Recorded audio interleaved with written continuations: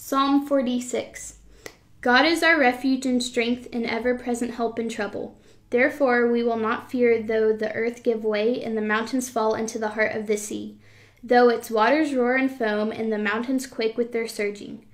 There is a river whose streams make glad the city of God, the holy place where the Most High dwells. God is within her, she will not fall. God will help her at break of day. Nations are in uproar, kingdom falls. He lifts his voice, the earth melts. The Lord Almighty is with us. The God of Jacob is our fortress. Come and see what the Lord has done in the desolations he has brought on the earth.